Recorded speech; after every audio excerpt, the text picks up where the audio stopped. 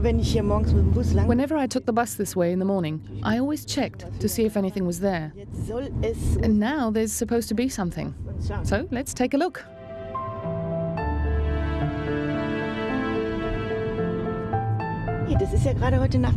This just appeared last night. We just heard about it, so it was discovered today, and because the field is likely visible from the road, a lot of people have probably seen it. Sometimes you can't really see it if the ground isn't entirely flat.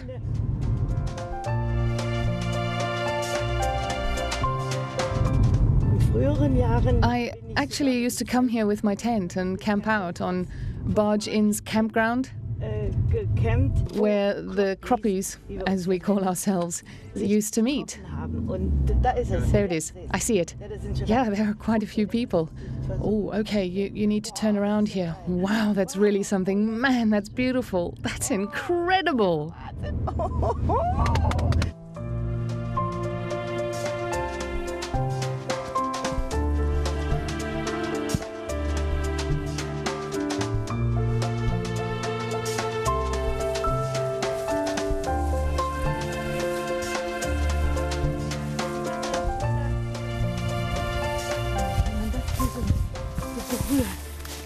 It's like a wall. It's really stiff.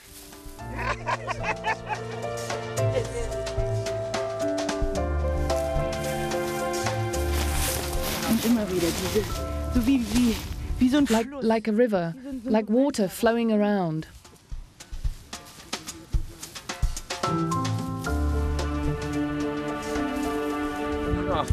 I prefer this.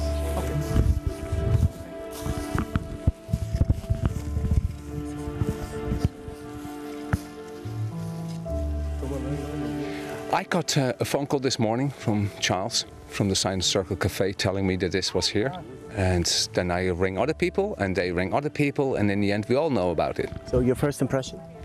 Looks good. I like it a lot, but you have to see it from the air. This is one of those things that you have to fly over and you have to absorb it while you actually go in the air and see it from high above.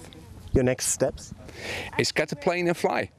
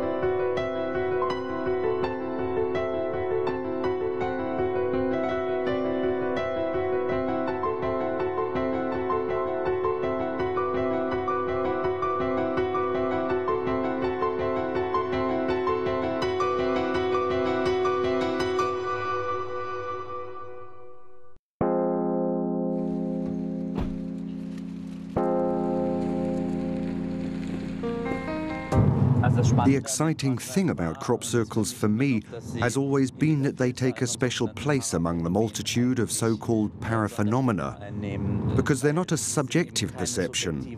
They aren't a vision that's only seen by certain people or that can only be seen by certain people. They're not like some short-lived phenomena that fly away or disappear. A crop circle appears in a field and it's there. Nobody can stand there and say, I don't see it, it's not there. That means everyone can visit and investigate it. Everyone can experience the crop circle for himself. It's a part of our reality.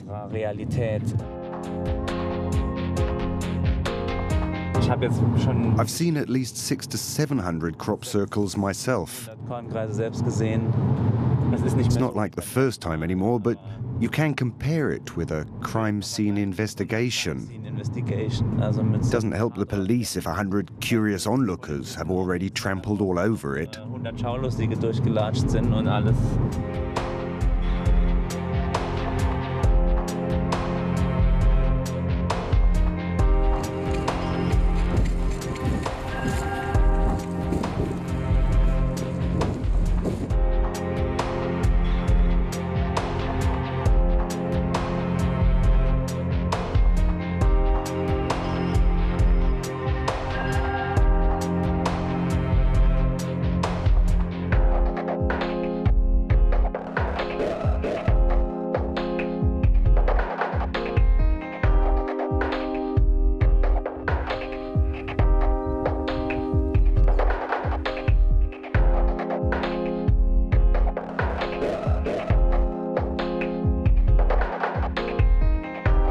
These circles are standing upright all over the place. And here we have a place in the field where none of the grain is standing, but the grass is completely undisturbed.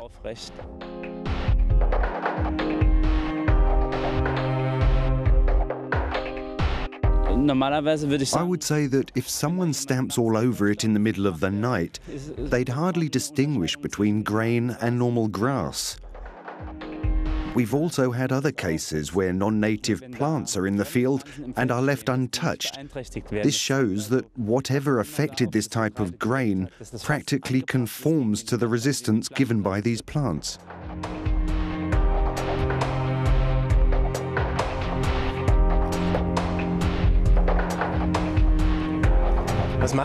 What do you do with all these photos? They are archived and some of them are geometrically evaluated. Diagrams are also made on the basis of aerial photos. Books and calendars are made, but that's essentially a side effect. It's primarily all about documentation.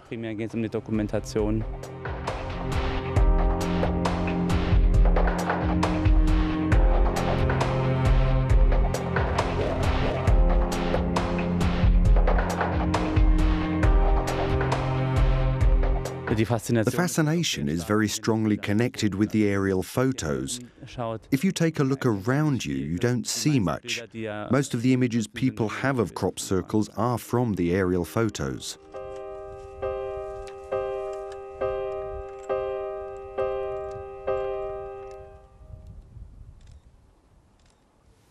The most important question for crop circle research is whether there is a real phenomenon, meaning something not made by the hand of man.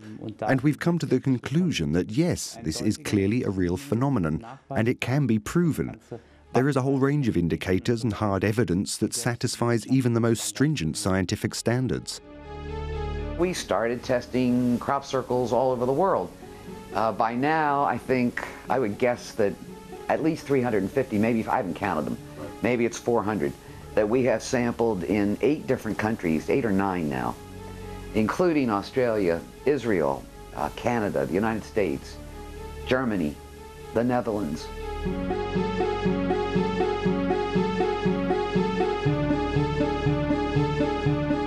We can prove that there is apparently a rotational force.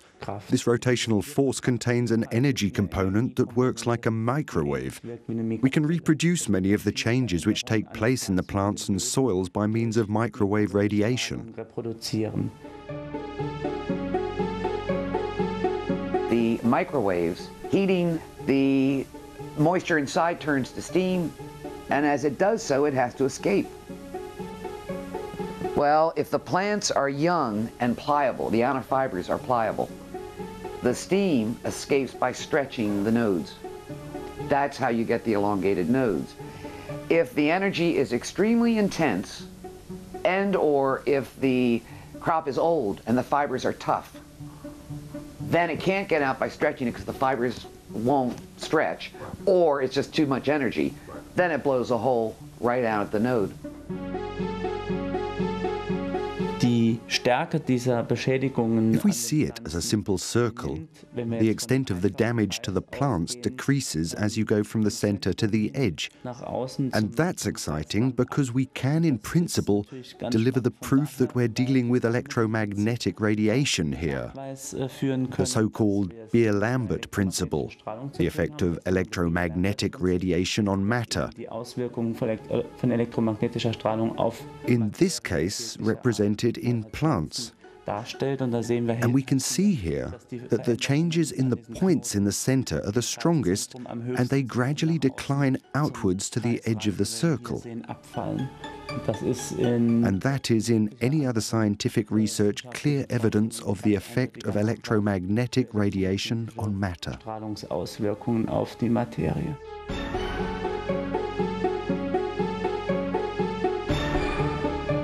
What we've discovered now in formation after formation all over the world are these tiny little rounded particles, but the fact that they're perfectly spherical indicates they were in a molten state, because that's how you get the spheres. Right. And furthermore, we not only find them, we find them deposited in very unusual ways.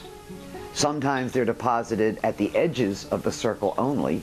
Sometimes they're deposited very definitely in the middle.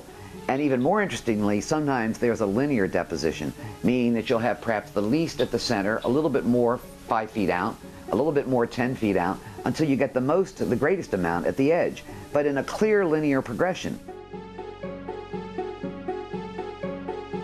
We have also found changes in the soils which we have analyzed. In the soil of the CropCirlce, there is a distinctly higher concentration of magnetic material compared to the control samples. And this material can also be shown to be distributed centrifugally from the center outwards. Additionally, we have analyzed the crystalline structures of the aluminium oxide minerals in various CropCirlces.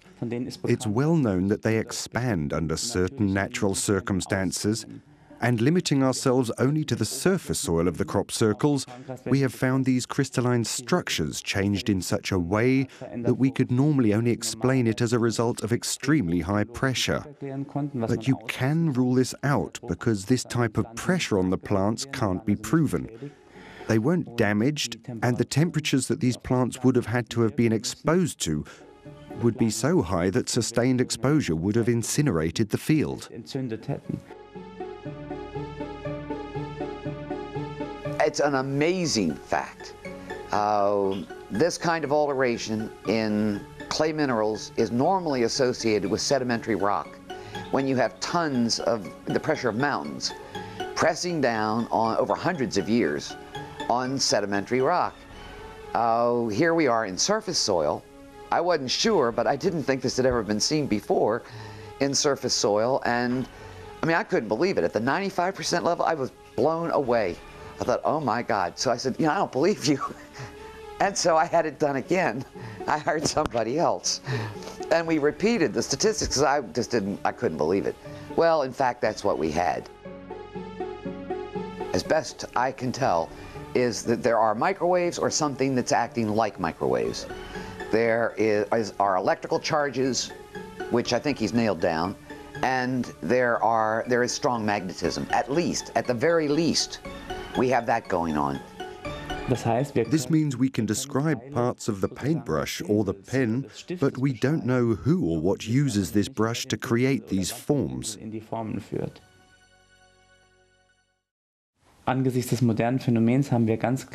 view of this modern phenomenon, we very clearly have a geometric evolution, from simple individual circles to systematic orderings, groupings of multiple circles, ring systems, all the way to pictogram-like patterns which have become much larger and more complex. We can create the same geometry when we project tones onto the surface of standing water, as Alexander Lauterwasser does with his water sound images.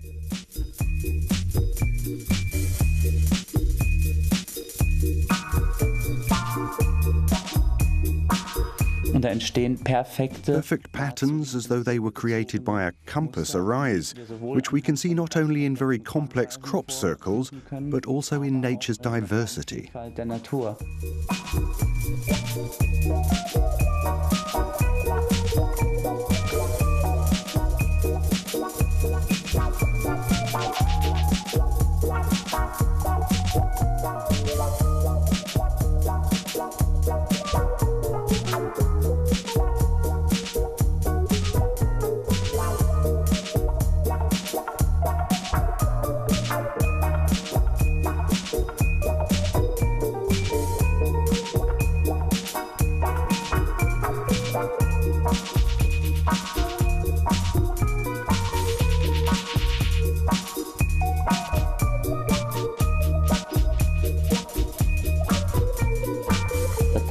Very clearly structured geometry emerges.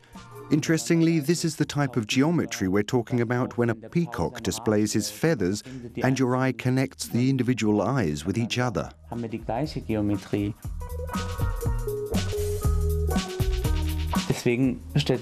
why the question remains for me, is it possible that the same phenomena, the same stimuli that create a flower, the forces that ensure that the peacock's feathers conform to this proportional and aesthetic picture, also interact with what creates the crop circles?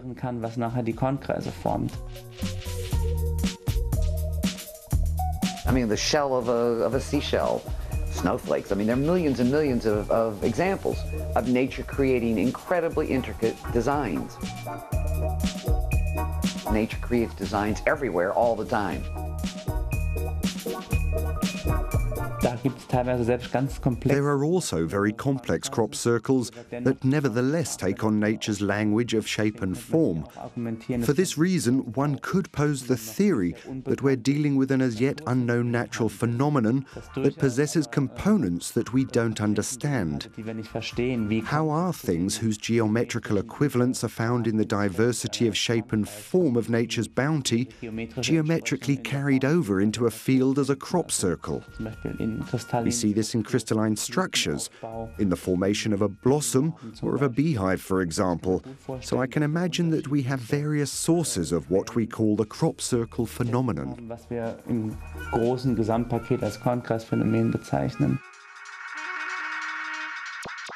Somehow these shapes go deep inside us, talk to us, and not on a conscious level. It's not that we look at the shapes and think, oh, that's this, that's that, but on a subconscious level. The big question is, what are they doing there, and what are they supposed to do?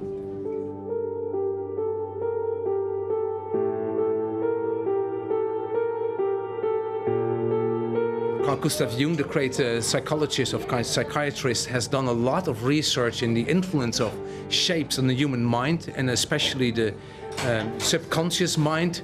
And I see lots of connections between his work and what I see in the crop circles.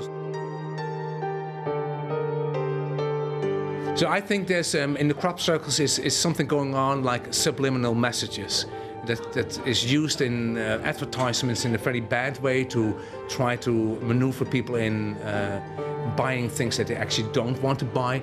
I think the crop circles do it in a very positive way, in subliminal level, talk to us, help us to make the next step in our evolution, our next necessary step we have to take. We experienced over the last years that what people are thinking, that will be imprinted into the fields. We were discussing the form of the Malteser cross, for example. One day later, it was appearing in the field. We were discussing whether or not this could have something to do with Earth magnetism. And in that very night, just behind our bed and breakfast address, there appeared a huge formation which was showing a magnetic field with two poles, a north and a south pole. The question, what crop circles tried to point out to us, is about at the same level as what is the meaning of life. It's a very difficult question. Lots of people ask, why are we here, what are we doing here, what's the meaning of life? And there will be a true purpose, and somehow, seemingly, in my opinion, we need help to see that. We all want to know that. It's a strange thing that we have all this urge in our inner self to know from what are we doing here? Where are we going? Are we going some way? And I think the crop circles help us to understand that, what our true purpose is, and assist us to actually get to that point. I came to Wiltshire And this was the very, very first crop circle I saw. The very first one I walked through. Now my background is mathematics. I study mathematics, so when I saw this, I thought, wow, I know this, because this is Pythagoras. The geometry that's behind the crop circles is exactly the geometry that you will use as a human when you would try to reconstruct them. So when you use a compass and a straight edge, but you're not measuring anything, you're just purely constructing, then you will see you can make these crop circles by pure construction techniques. And the interesting thing is that when you do that, you will see that the crop circles have skipped certain steps. So in a way, they follow our mind, the human mind, because they use the same way as we would use geometry. But on the other hand, they skip little steps to tell actually, if we want it, we don't need this. It's just to show you that we have a connection. There's something going on between you and us. And that's why we skip these steps, but on the other hand, we follow your way of thinking and your way of working. And I find that very intriguing.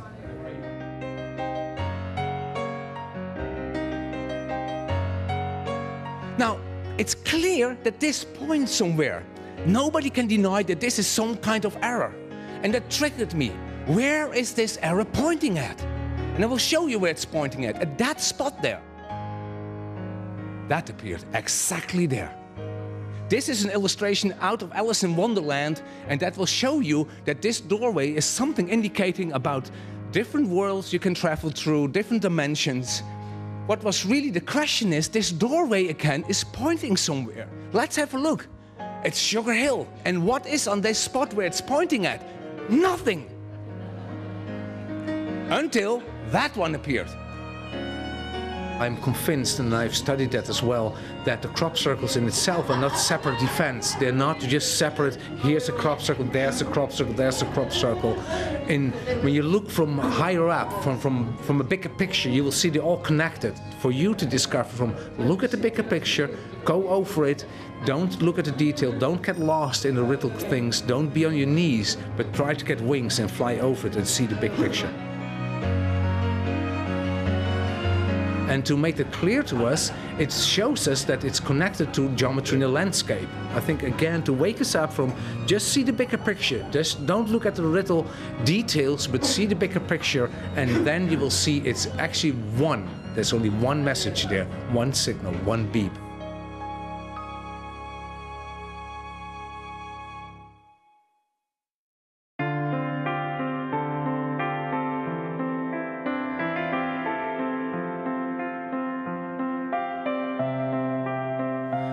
Das hier war ein Kongress, der bei Barbury Castle in England am 1. This is a crop circle that appeared on the 1st of June 2008 near Barbury Castle. Because of the terraced spiral formation, it has a very clear relation to a crop circle near Barbury Castle in 1990. It really stands out in that it is divided into 10 equal parts. First, we have in the first curve 3 layered segments. Then only one is layered over the others.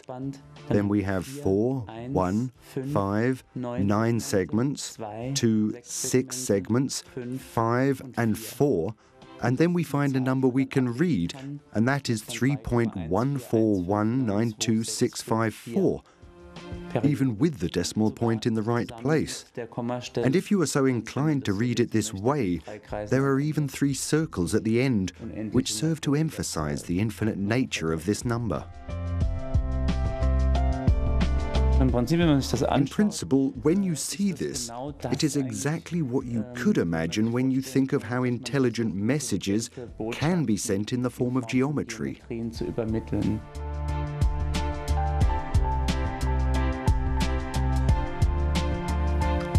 Very many of the crop circles go through this exercise of relating the length of the perimeter of a square to the precise circumference measurement of a circle. This is squaring the circle. The interpretation of pi is another matter. But let us establish the basis that is saying pi. Can't argue it. Now, you know my interpretation. My interpretation would be that pi is the key to a mediation between the square material world and the circular world of spirit. The square, traditionally, in many cultures, represents the earth. Solid stuff. And the circle represents heaven, God, the divine. And the problem has always been how to bring the earth nearer to heaven, or how to bring the square nearer the circle.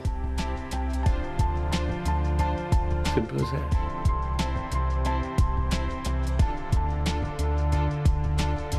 I think I can safely say that people can't do this. Human beings cannot continue every year to produce completely new themes of design. I mean, it takes my breath away.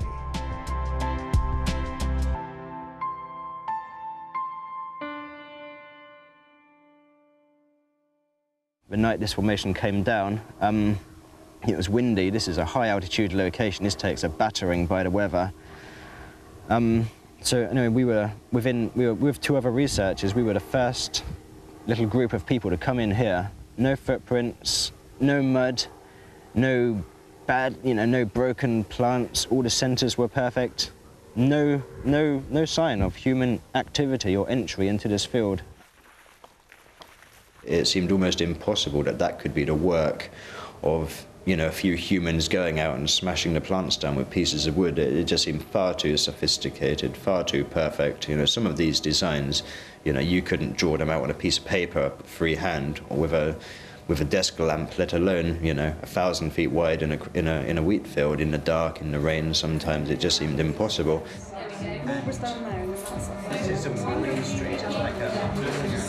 The new crop circles start coming every April, and we stick the pins in the map exactly where the crop circles are and put numbers on the pins so people can just come in, find out which crop circles are exactly where they are in the land related to the photographs, and then go out and experience the phenomena for themselves. We're coming here for over 10 years, and we've seen many things in those 10 years which cannot be ascribed to natural phenomena. For example, lights floating over the fields, lights falling from sky. Last year we saw big floating balls of an aluminium shape, 5 in total number, floating over the wheat, disappearing into the ground, reappearing later and disappearing into the trees. We made photographs of that, so we think that for a part of the crop circles are most likely man-made, but another part is, to our impression, not. Start missing, and then it's something more special. If it's more than semicircles, that's a real. I mean, on one particular occasion, I was camping somewhere not far from this area, actually. It was a horrible, cold, windy, dark, rainy night. I had a sudden urge to look out of my tent, and unzipped, looked out, and there's an orange ball of light. Big globe of kind of goldeny, orangey light hanging in the sky, which seemed to be about 30 feet over me. I mean, what the hell was that? I mean, it was anywhere long enough to just for me to notice and reaffirm that it physically was there, and then blink out, and that's it. Almost as if they want to be seen for some reason. It's as if they provide a little bit of proof that something really weird is happening, but just not quite enough to provide definitive proof for the world. There's just enough to keep our attention, as it were.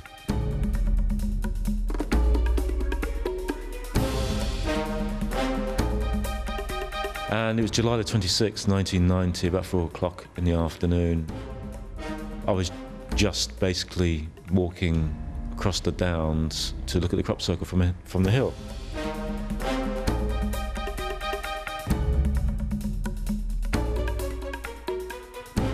And I saw this glint out the corner of my eye. I thought, what's that? And I picked up the camera just automatically and started filming it.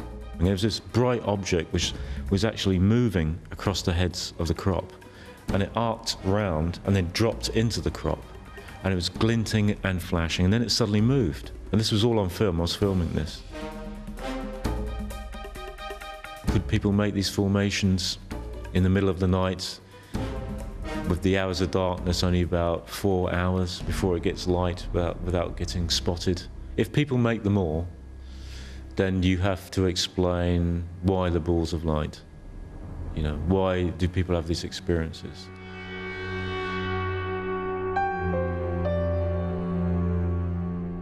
I think the door's open to believe it if you wish that they're all man-made, which is the easy option. The more difficult option is they're not man-made and it's something else that we don't understand. I mean, I think, in my personal belief, that most of these formations are real. When I see them, I am absolutely amazed by them. What do you think? Well, I have a slightly different view. I think that we are also having at the moment, we see a lot of man-made formations, but still, for me, this is not so important because I think there are still genuine crop circles and good ones, you know, nice-looking ones and big ones. And so, I have to say I do not spend too much with the man-made theory. The foundation has been laid for the determination that there is such a thing as a crop circle phenomenon. There is no doubt that humans make crop circles, and to some extent very good crop circles. But that doesn't play a role in crop circle research. And not because it looked crooked, but simply it did not have the feeling of what we wanted to do.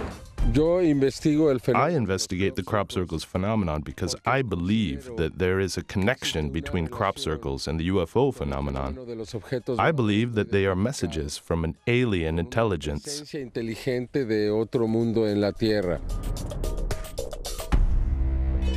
There are again and again crop circles that contain clear messages. For example, the crop circles of Chilbolton, which were an unmistakable answer to the message that we sent into outer space via the Arecibo radio telescope in 1974. It was something of a greeting card from the Earth, upon which details about ourselves were given. The decimal system, our solar system, where the message is from, what we look like, our population, information about our composition, our DNA. And in 2001, there was a crop circle that took up this pattern exactly, but transposed and translated it into an answer. So we have the same decimal system, but we have a different DNA composition. There it's in the form of a triple helix, whereas it's a double helix for us. We have a perception of a physical structure of that which gives us the answers. We have a different population, a differently represented solar system, and we also have another form of the unit of communication, which we have expressed as the Arecibo transmitter. It was portrayed as a crop circle that was discovered a year before in the same field.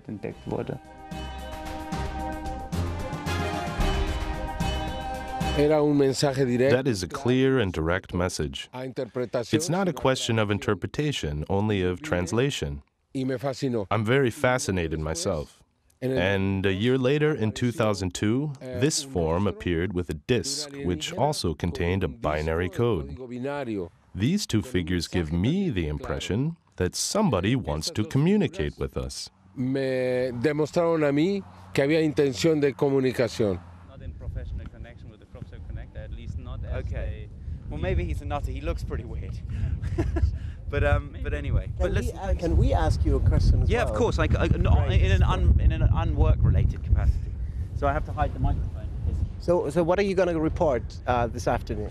I'm just going to report the truth, what people tell me. I'm not really going to have an opinion. I'm going to say I went to the crop circles, I saw them, and then I'll have the voices of the people I've interviewed and the photos we took, and then people can make up their own mind. But we'll tell people where they are, and if they want to come down and see them, they can.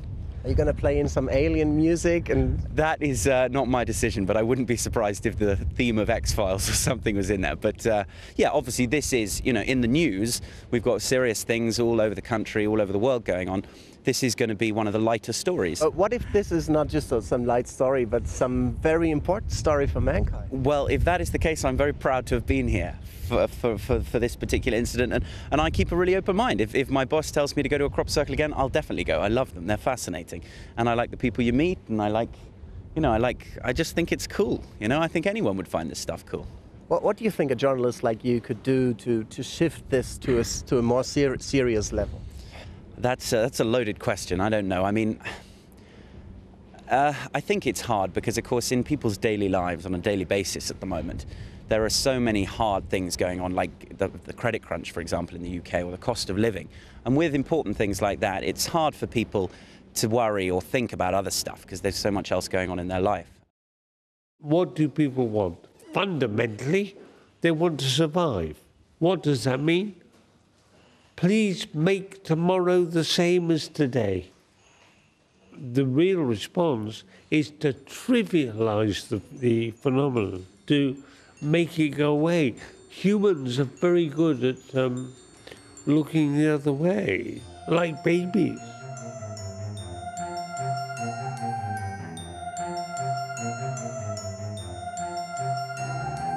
People have always been familiar with fields, especially in rural areas. They knew what it looks like when a deer had run through a field or when the wind had blown sections down, and then patterns apparently appeared again and again, which didn't correspond to those characteristics.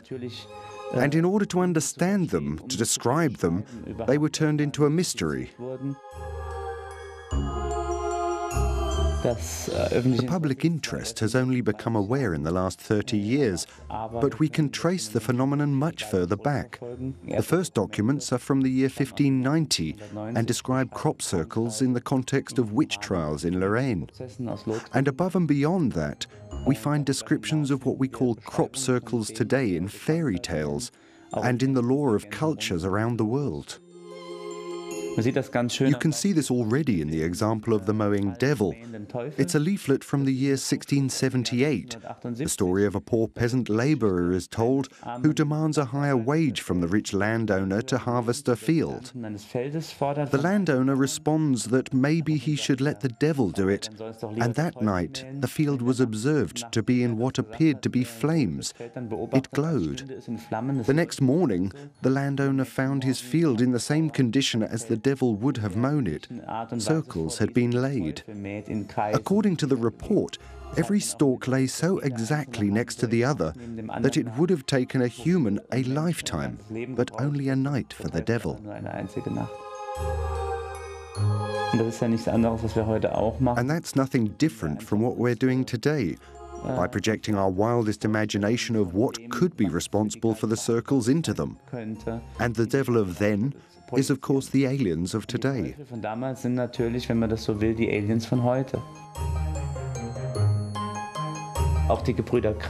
The brothers Grimm even described crop circle phenomena back then. They were called fairy rings then. Many people camped out on the field, awoke in the night and hoped that something would happen, but were then driven away by heavy thunderstorms and the appearance of lights. And then swans flew down and shed their feathers.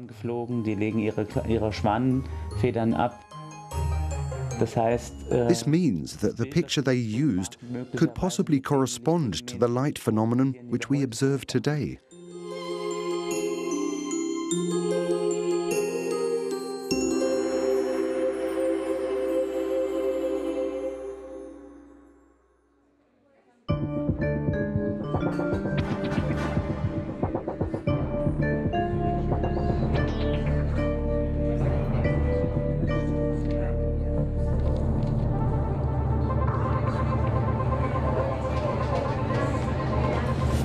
From here, you can see in almost all directions, there's a small amount of woods right to the south of us. So you'll see some trees behind us, and then you can walk all along the top of the hill, and you can see well off to the east, to the north, and to the west here. And I think there'll be enough light, your eyes will be adjusted, but you'll see there's no light, which is really great in the Valapuzzi. There's only one farm light, and so it's really, it'll be dark, quite dark.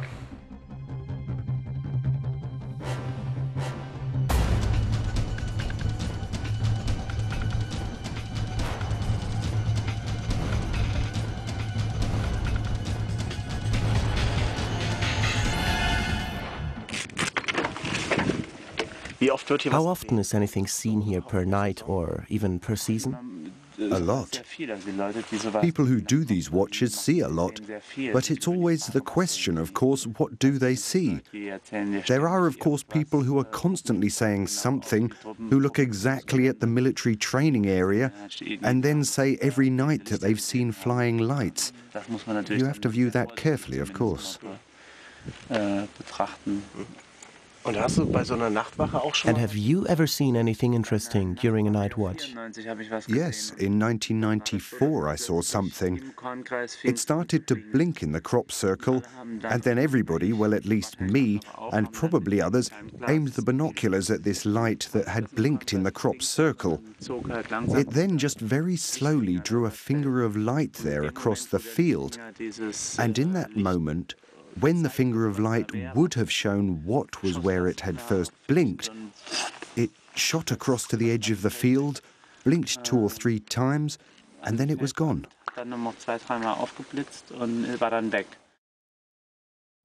One formation which especially impressed me was a message that everyone in Mexico would have understood. This formation appeared on the 9th of August 2005 and displays the Mayan calendar. It's also called the Tzolkin.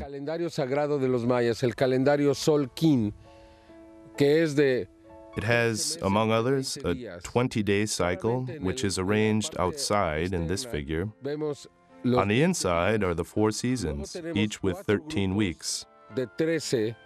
20 times 13 makes 260 days, the human gestation period. Because the Mayans thought that man didn't orientate himself according to the 365-day cycle, because that is the cycle of the Earth, but instead to his own 260-day cycle as a human.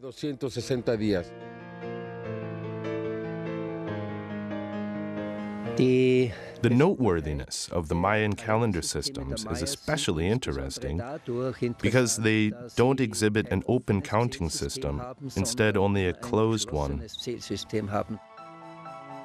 20 is the code for individual life, and 13 is the cosmic factor of movement. That means they define their calendrical measurement system in 2 positions. They always have a calibration point for the beginning, and thereby also always a calibration point for the relevant ending. So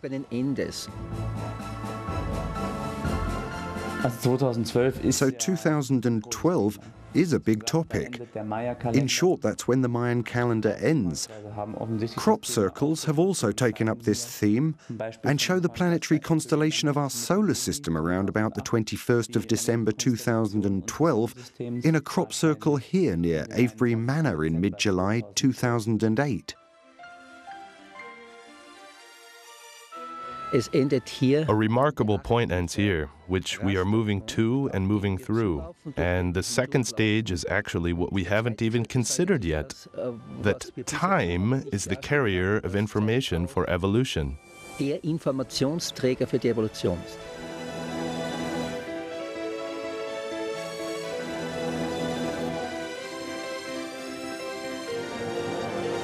In a certain macro structure, we could say that we are moving through a 4th main stage of evolutionary development.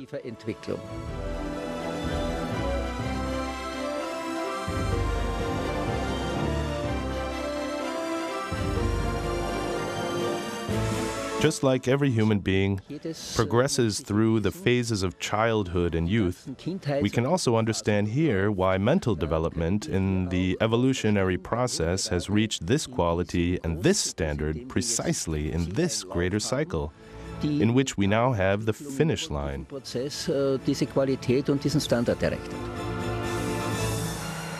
This means that it is fascinating, but nothing extraordinary, to people who have come to an understanding.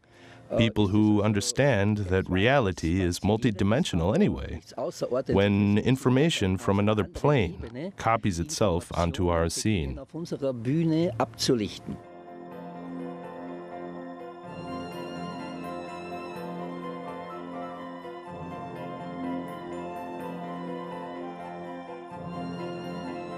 What I've seen the last 15 years and what has happened to my life is that I see the amount of coincidences stacking up. So I'm just meeting the right people, just the right events happen. It's all the right things at the right time. And bit by bit you recognize there's no coincidence. There's a great structure behind that. And somehow you're very carefully led into the right direction in this whole strange world. And these patterns help that, do that actually. Talk to you inside. I guarantee anybody that comes over here looks at a number of real formations or a number of formations and learns to make a kind of a distinction, I could almost guarantee they'll go away. The hard facts regarding this situation are hard facts. You know, they're not sort of flaky claims or, you know, wishful thinking. There are certain facts which people do need to know.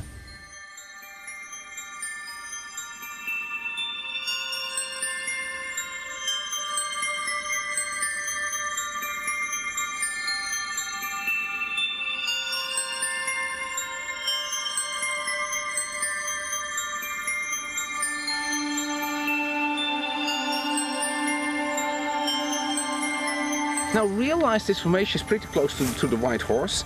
Now imagine you would make that yourself. You would actually put it closer to the white horse. It's amazing that it is in this beautiful spot, but still is a little bit away from the white horse, like it's showing respect to it. Even though when I would have made it, I would have made it much closer to the horse. So that's an enigma in itself, actually.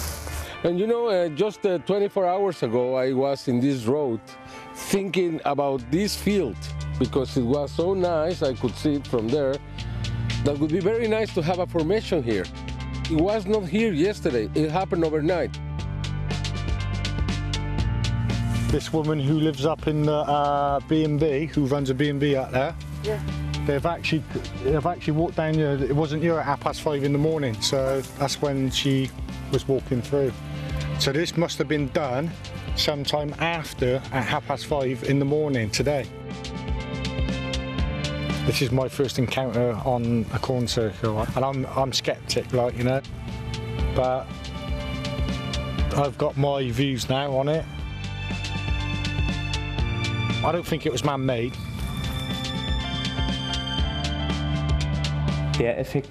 Through crop circles, the effect would be that people change their way of thinking, that they open themselves to the unknown and the unusual.